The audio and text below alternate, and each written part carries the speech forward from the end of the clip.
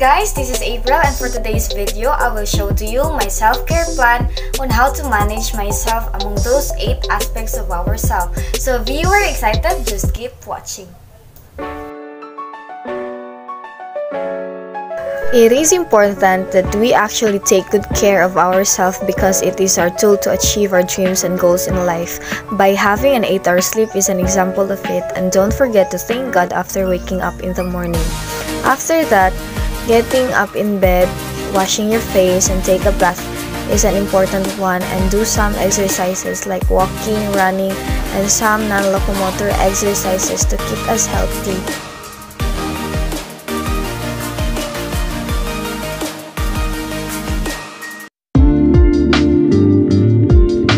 On taking care of our sexual self is to know the person deeper. We don't just date just because it is a trend, but we date to marry a person in the right time. Don't fall for a mere flowery words. Protect yourself and preserve it to a man that God will give you in His right time. Be patiently waiting. In order to attain our emotional self and take care of it, we have to choose a situation where we can express our emotions selectively. We don't need to react to everything that's happening, especially when it's negative. To avoid stress, always stay positive and smile more often. Continue your life and always choose your battle.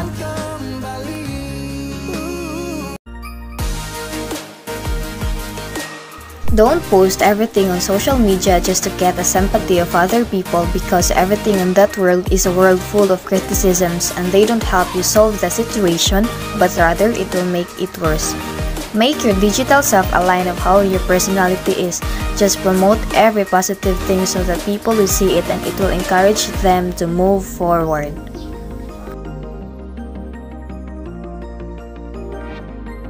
Our purchase seems to determine of who we are. It can be seen in our lifestyle. In order to take care of this is to purchase material things wisely. If it's a need or wants, we need to avoid being materialistic, because if we happen to be in that situation, it will define ourselves as a person who is not contented about life. It is important that we have a social self in these days to avoid negative thoughts, because if we really take care of it, our self would not be balanced. We need to try to reach out our friends and spend quality time together with them despite of how busy we are today. Unwind and do things that will make you happy and alive.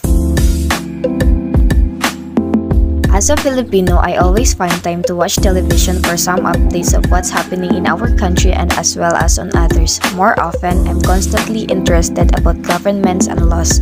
And with that, being political is showing how you respect and care for others. Lastly, our self would not be completely fine if not for our spiritual self.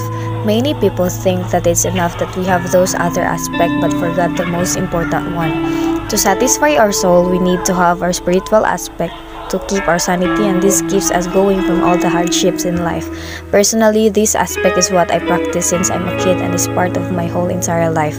I can't live without this aspect because more than anything, we need God to provide everything for us.